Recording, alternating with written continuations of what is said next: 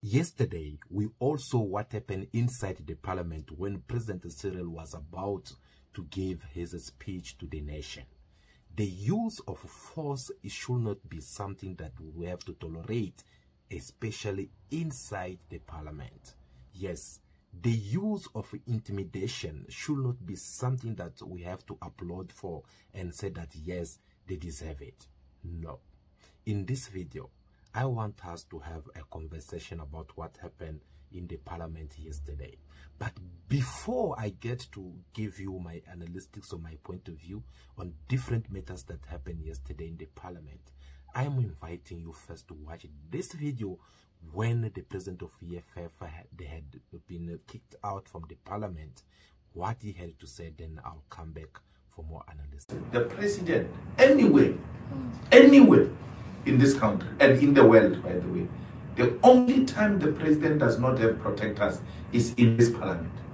He enters, sits amongst members of parliament.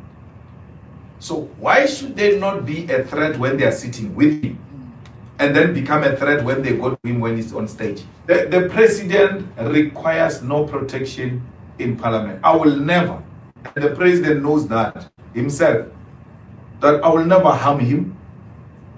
Because you ought to look at between the two, who is the most powerful? I've got no tools to harm the state. The president is more powerful than me. So you can't look at me and look at the president and say, this guy constitutes a danger to the president. The president does not belong here. This is my workplace here. I work here. I've got the right to be here and be anywhere in this precinct. I work here.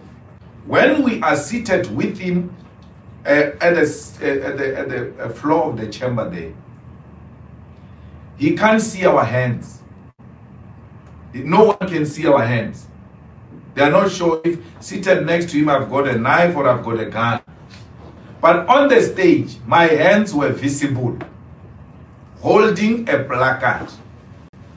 Since when holding a placard in a peaceful manner constitute a threat? Because everywhere else where you are suspected to be a threat, you are asked to raise your hands where we can see them. My hands were visible with a placard.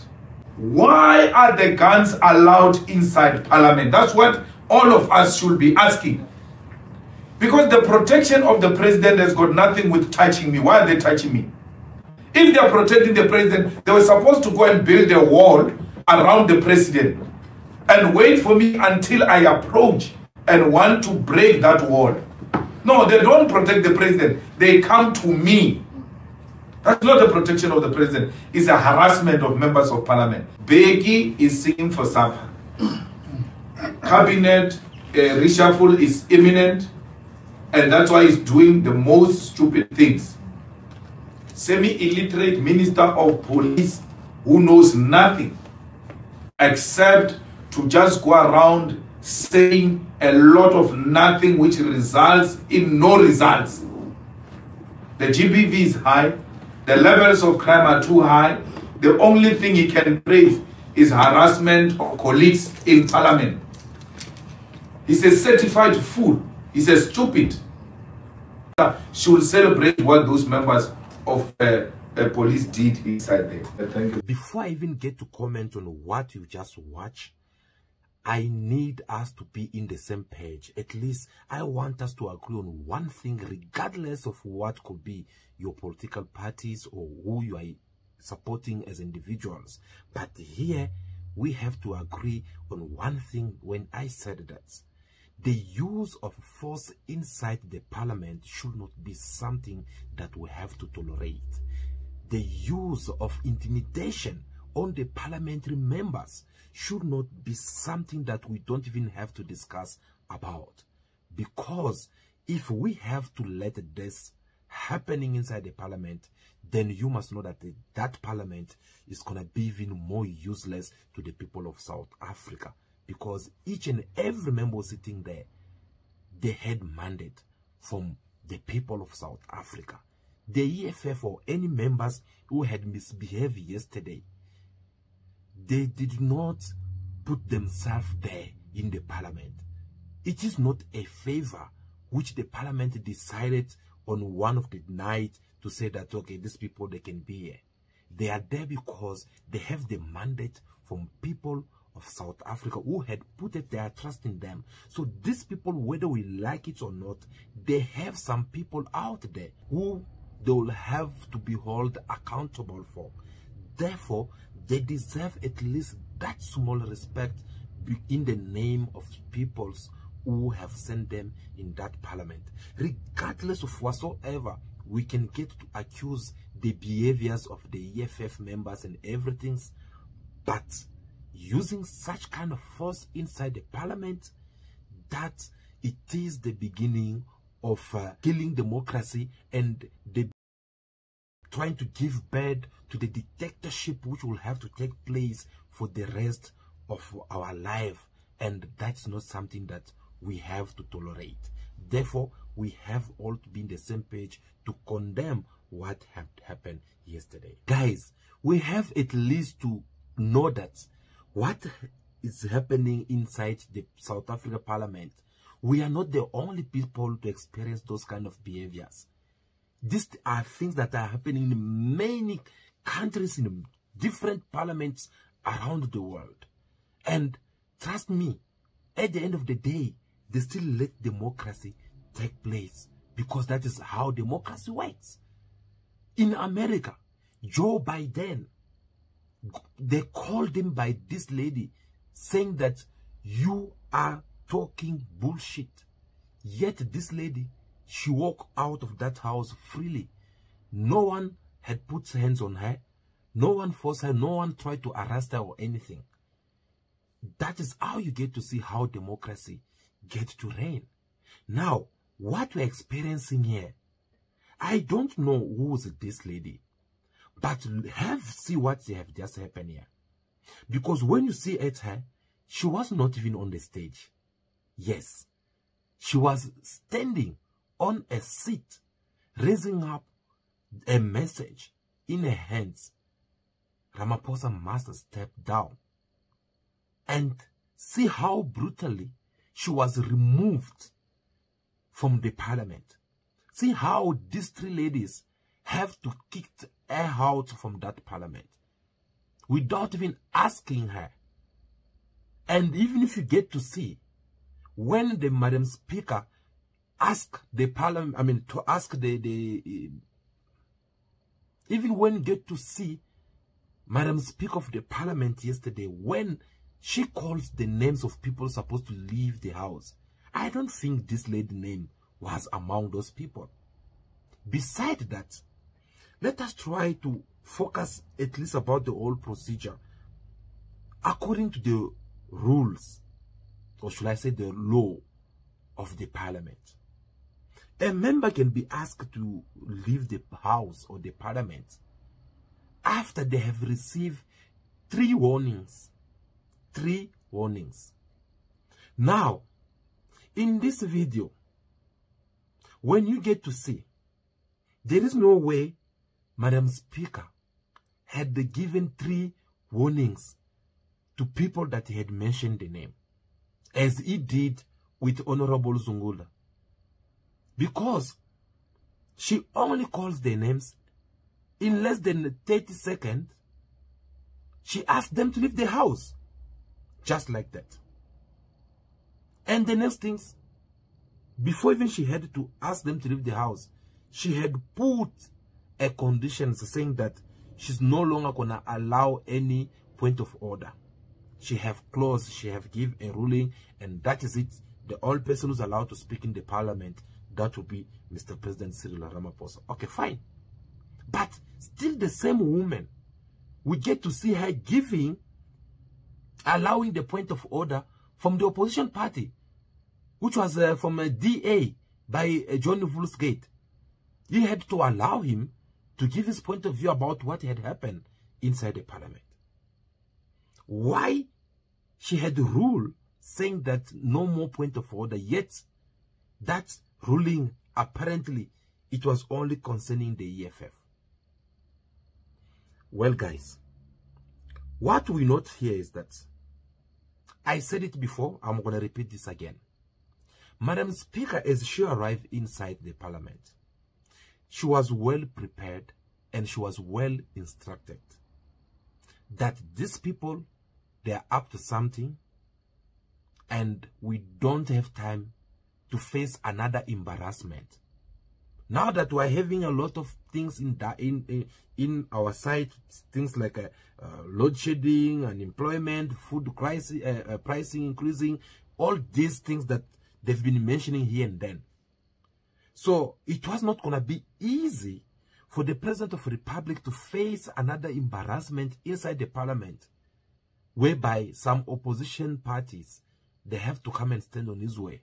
Because he have this explanation that he need to give people about this crisis that they've been facing. So they had already instructed Madam Speaker on what to do just in case if this happened. That is what had made her become very strict. Because when you get to listen to her saying this, of South Africa, honorable members, Mr. David Mabuza. I'm sorry, Mr. President. Take your seat, Mr. President. Honorable members, seeing that you are determined to ensure that we do not proceed with this sitting, once more I request you, those of you who do not want to be part of these proceedings today should actually leave the House. You guys, I can see you are more determined. Therefore, I'm asking you to leave the House. That already, it is an intimidation. Yes, that is how you get to intimidate somebody. You impose your leadership on them. You impose something, what you want them to do. You impose it. You don't ask. Because when she entered the House, she's supposed to follow the rule. But instead, she started imposing the rule. And for that, it had really make things turn around in other different ways that the people of the EFF could not be able also to tolerate on their side, because they felt like the rights has been violated already. Now, guys, let's back to the video which the president of EFF spoke about, because it is very important to get to understand that, to know that what happened yesterday in the parliament, the world was watching us from far to get to see what is going on inside the parliament. And now that Malema came out and talking about those words, saying that the parliament is now imposing the dictatorship and trying to protect an individual. The parliament is forgetting on how to assume its responsibility and follow the rules of the House. Instead, it's trying to protect an individual, all just because of the political party that we belong to. And he went on to say that we're now living in a dictatorship country. Well, that message only, it can have a very big impact on the image of South Africa democracy. The image that the world knows out there of South Africa. People, they'll start now be more curious to know what next will happen. Because for me, honestly speaking, I'm not supporting any person here. I'm just trying to stick on the law. Guys, this so-called EFF, they've been doing this not for the first time. We saw it. They start doing these things since Jacob Zuma, right? Why can't you apply the same strategy that you used to have to do back in days? Ask them to leave. Give them the first warning. The second one, the third one, if they don't respect, read what the law says and ask them to leave the house. So that at least, even if you have to send the parliament security, no one will have to come and blame you for that. But what have just happened yesterday, you can Give any kind of reason. Some people like, no, that was kind of like a threat to the president. While the threat to the president of a person who did not even carry a firearm in their hands. Look at this picture. That is the president of EFF, Julius Malema. What is he holding in his hand? Now look at that position. The way they are, the way they already struggling. Do you think it seemed to be like someone was going to attack the president? I don't think so. And I don't think that someone like Malema and with his people, they can go and do something like that because they know the consequences of it. They know the consequences of it. I heard some people also saying that no, why they could not do it while they were sitting in their seats. No, dude. This is a parliament. And those people that are parliamentaries, they are within their right to prostrate, to strike inside the parliament. What they have done is not something they can do it outside there. Because the moment they try to do it outside there, they might get arrested. But not inside the parliament. Inside the parliament, they can be forbidden, like trying to stop them, but not by using force. They can get a warning, and that did not happen. So whether we like it or not, regardless of our political agenda, regardless of our political party, what happened yesterday is something that deserves to be condemned. In both ways, whether it is from the EFF side, whether it is from the parliament side, it's something to be condemned. The EFF, I think, they should find another proper way to prostrate if it happened that they are not into these things of allowing the president to speak. There's many ways to prostrate about it. For an example, like they are calling of March 20th national shutdown. That is another way of demonstrating that you are unhappy with what is happening in the country. You can prostrate. You can call for the national shutdown. It is within your right. That is fine. But trying also to rush a state straight to the stage where the head of the state is sitting, that it was a little bit too much also on their side, and we do condemn that as well. But we do not like the fact that the parliament have to allow the law enforcement inside the parliament already, because when you get to see them, they were in already. They were ready for the action. Who give them the right? Because according to the constitutions, the court had said they are not allowed to be inside the parliament. The only people who are allowed to be inside the parliament are those security guards that you get to see in a brown or white, a brown color uniform. They are the ones who are allowed to be in. That is the reason why they employ some men who can be able to force other men out, and they employ some women who can have to deal with women.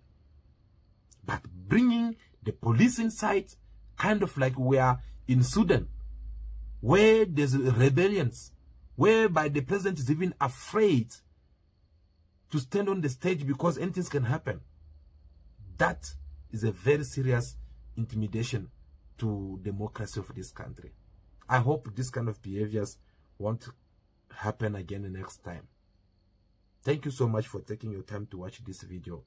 I'll see you again in our next video, where we'll get to discuss about the press conference of the president of EFF, Julius Malema, about the whole things. And it is for the first time that after the State of the Nation, the EFF, they are not they are not in the parliament, and the following day they have to call for the press conference. And I'm afraid to say that in this press conference, you end up finding out that they're not even going to debate on this national, State of Nation address. So let's wait and see what's going to happen. But for now, continue to be yourself, be good, be kind. Don't leave without giving us your thumbs up. We'll really do appreciate. Follow us in our social medias, subscribe to the channel. Drop your comment down below. Tell us also what you think about this. Then we'll really have a look on that. I'll see you again very soon. Ciao, ciao.